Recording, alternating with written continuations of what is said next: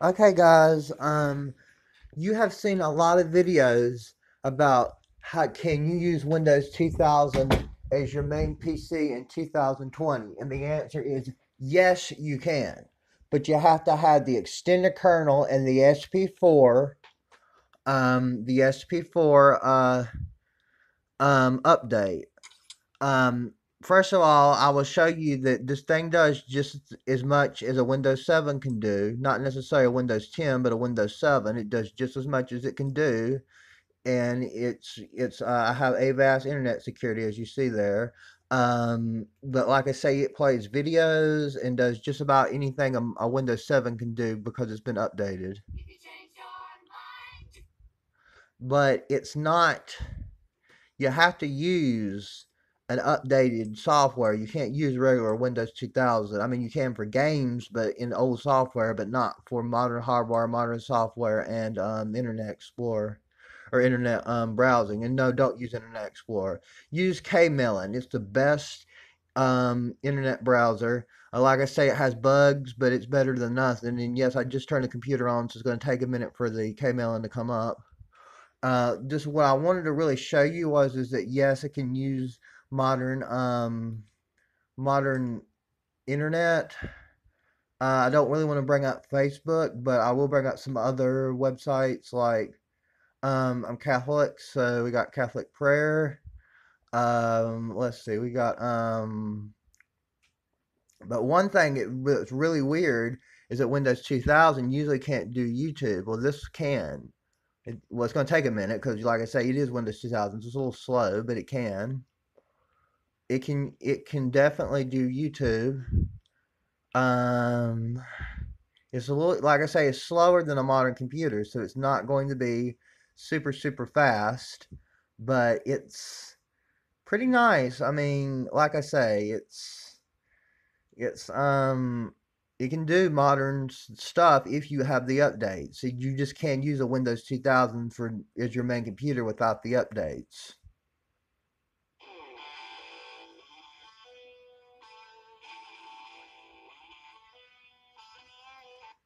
But that anyway, like I was just showing you, yes, you can do modern stuff on there. But I want to show you. Let's see, settings. Let's see, programs, settings, control panel. Let's see, where is system? Open. Gotta be real careful. This is not to mess anything up. It has SP, it has Service Pack 4, and it doesn't say anything about the extended kernel, but yes, it's on there. But it has the SP Service Pack 4, which makes modern internet work on a Windows 2000. The best thing to do is to take an old Windows XP, remove XP off the hard drive, and put Windows 2000 Professional SP4 update with the SP4 update and the extended kernel, and it'll run just like a Windows 7. And the thing about Windows 2000, unlike Windows XP, is a lot of XP and higher, a lot of 2000, anything below XP, a lot of the games made in the year 2000 and below will not work on XP or higher. And I mean, they'll work on XP, but they'll be glitchy. They will not work on Vista 7, 8, 8.1, or 10, but they will work on the XP, but with glitches. With Windows 2000, they work fine with most programs. I don't really want to bring anything up, but I might bring Sims up if I have enough time. But I just want to show you one game that does work, and that is RuneScape. And like I say, it's going to be slow because this is an older computer. But like I say, while it's loading, I'll show you. It's just your basic HP compact computer. But like I say, I'll just show you that yes, it plays multiplayer games. I'll bring Sims up right before this video is over just to show you it does play a classic game, and not just Sims, but Sims Complete Collection, which technically was designed for XP, but can run on 2000 if you have enough memory. This has enough memory. Um, let's see. Let's put my stuff in.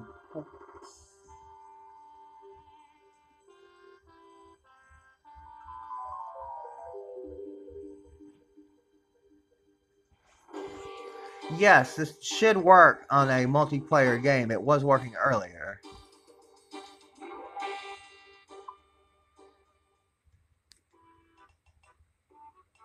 Yes, it works fine on a multiplayer game. Okay, but what I wanted to, some of the stuff I want to show you is, let's see. Like I say, it's got a lot of things on there. It's got, I'll show you the programs. I've got like accessories. I got like, I've got, an Odyssey client for Wi-Fi, but you have VLC player that you can watch DVDs on if you have a DVD drive, and the high-end 2000 computers do have DVD drives, just not the low-end ones. You've got Microsoft Word, a little slow, but yeah, Microsoft Word 2003. You've got let's see, programs. Let's see. The good music thing to listen to is Winamp, and not the standard uh music player that Windows has. Um, like I said, I'm gonna have to go to downloads. No, wait a minute, it's gonna be under documents. Yeah, well, I'll show you the calendar first. It has a calendar. And I'm not talking about Google online calendar. I'm talking about a software calendar. If it comes up, like I say, it's a little glitchy, but it should come up. Let's see. Go to restore. There we go. It's got a calendar. But what I kind of want to show you is the music. Let's see. Okay. Like I say, I have Word documents here, and yes, this is my main PC. So I love Windows 2000. I grew up with it, so I'm staying with it. Um,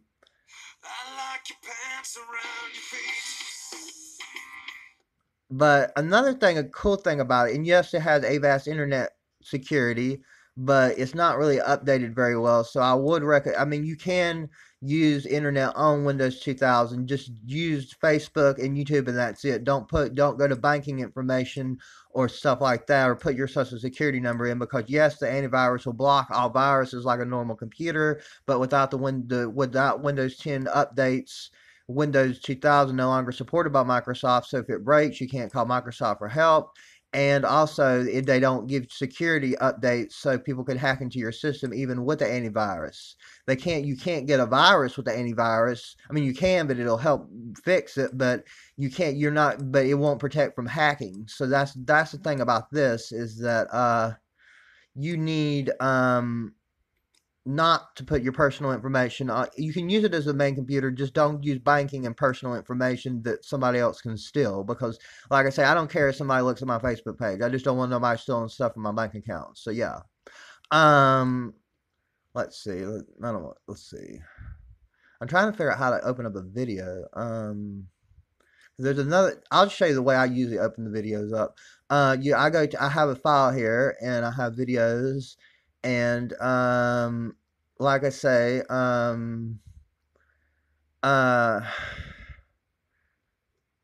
you can play videos on here. You can play DVDs. You can do different things on here. I mean, it's like, I don't know. It's kind of. It's not. That's just the old video, so that's why it's all glitchy. But it's not nothing to do. Usually it runs pretty well.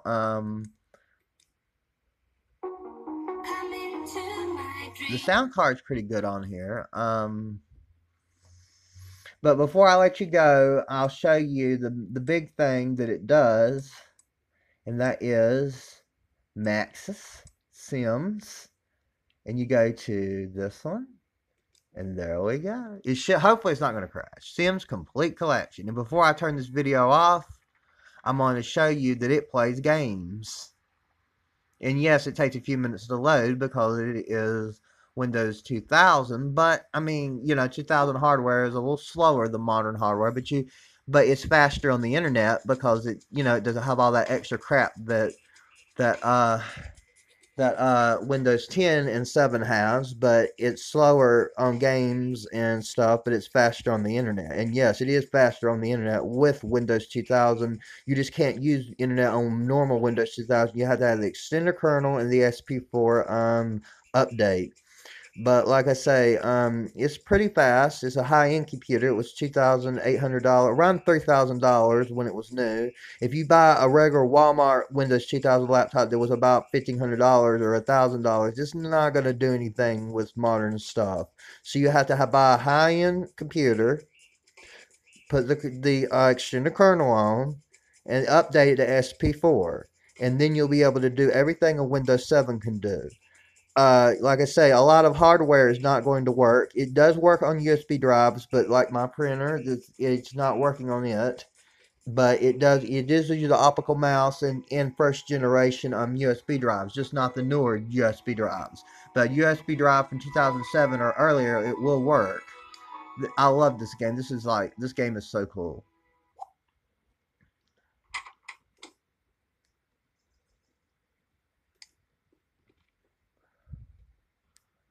Let's see. It's hard to focus on here and play the game too. Who can we get here to send to the hole before I turn the video off?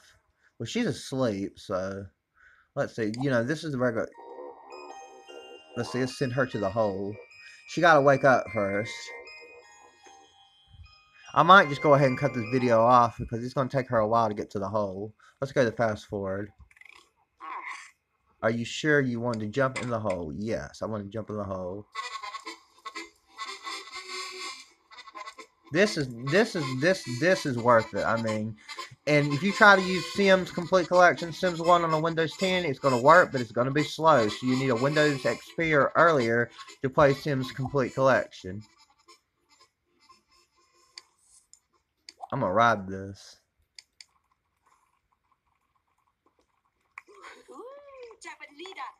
Japanita! Oh, look, check this out.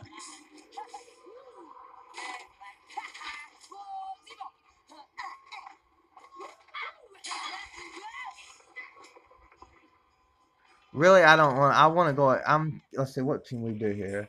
Get off this, go back to the hole, go home.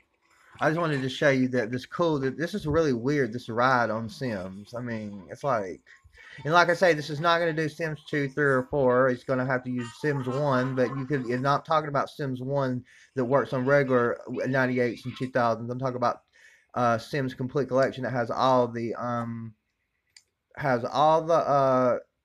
updates and extensions. So quit. Do you want to save? Yes.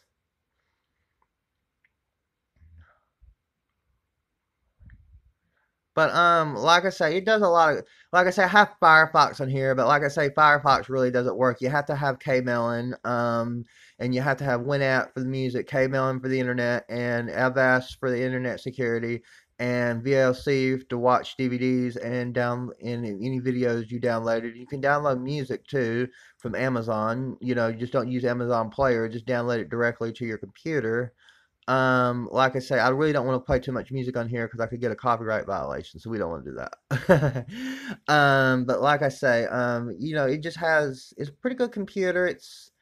I'm gonna show how much memory it has. It's a little slow. Um, Mom, I'm making a video. That's my mother. Anyhow, I've used 12 gigabytes of hard drive space so far. It has 115 gigabytes left. Most Windows 2000s only have 30 gigabytes or less. So this has definitely had a lot of tweaks done to it to give it more space. I don't know how much I think it's about 2 gigabyte memory, the actual memory, but the hard drive space is about 115, 130, something like that. But the memory is about 2 gigabytes, maybe 1 gigabyte. So like I say, it's typical, but still, actually I think it's about 2 gigabytes because if it was 1 gigabyte, it wouldn't have been able to play Sims. But anyhow, like I said, I'm gonna shut it down, and right before I shut it down, I want y'all to listen to this because y'all gonna get laughed at, okay? And yes, it has really cool sounds, and you can put on here.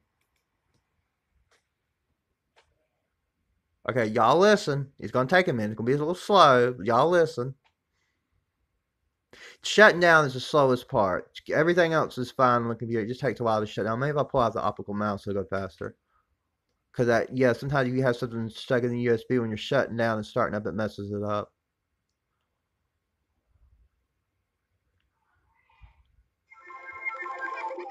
Y'all just got laughed at. Windows 2000 Professional. Yeah, and it does have the extended kernel, and it's the best computer you can ever have. And yes, this is my main computer. I have a Windows 10. I have a Chromebook that I use for video chat, but this is my main computer for everything else. You know, you can video chat with this, but yes, you can do it for every single thing else that you want to do with a computer other than video chat. So if I want to video chat with my niece and my new nephew, great nephew, or any of my friends, I use video chat with my Chromebook. But if I want to do anything else on the internet or word processing or anything else, I use this. And now you can do word processing with a Chromebook. So yes, Windows 2000 is good for Chromebooks. I mean, Windows 2000 is good for word processing. Windows 2000 is good for games. Chromebook is not good for word processing or games, but it's good for webcam.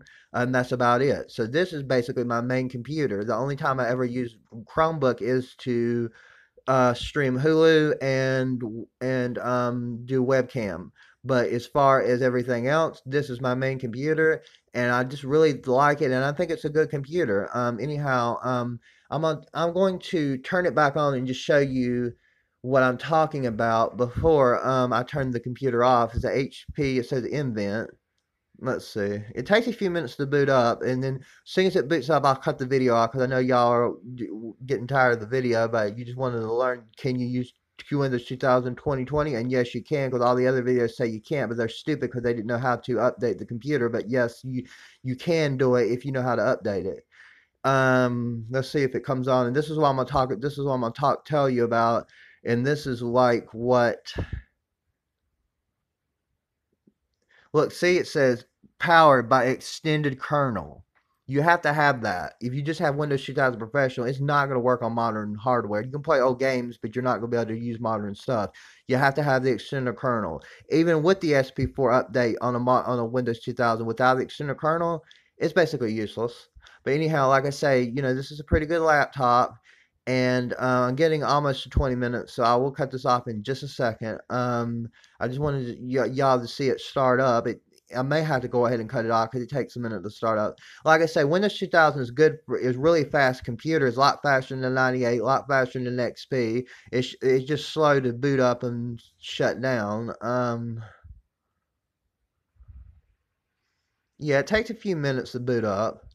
In Windows 10 takes a few minutes to boot up. What really boots up fast is Chromebook, but Chromebook don't do anything. So yeah, you have to have a Windows computer or a Mac to really do anything. Chromebook is just for internet. Mac and Windows is for everything else you want to do.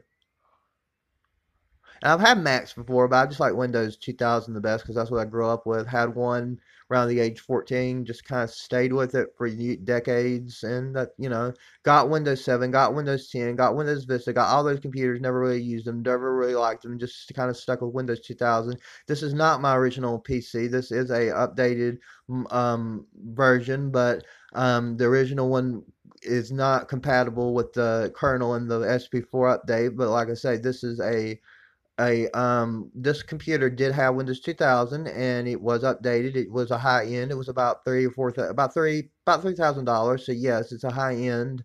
So yeah, basically in that background, it was used in both, I believe, both 2000 and XP. But like I say, most people change their backgrounds, but so a lot of people like that background. Yeah, there's an Odyssey client. That's our Wi-Fi right there. Yeah. And yeah, you can get Wi-Fi in um in a Windows 2000 that has built-in card. You just have to download the client, the Odyssey client. But anyway, thanks for watching. God bless.